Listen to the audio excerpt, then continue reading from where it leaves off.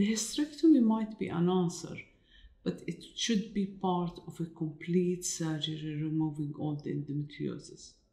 Sadly, I see a lot of women who had partial hysterectomy. Their pain is even worse after the hysterectomy than before because they didn't have the complete surgery. And then trying to sort this out is really difficult. Surgically is difficult. However, we have really good result. I've removed the cervix and treated all the endometriosis for some of these women who had hysterectomy.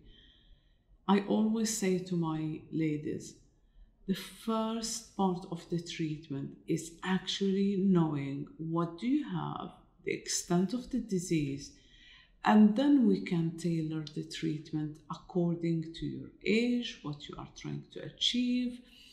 And there is always more than one way of treating women. So it's not only surgery. There is other options that is relevant to each woman as we are all individuals. In a very small number of women, the endometriosis goes away by itself. So most, it will either stay the same or actually gets worse with age.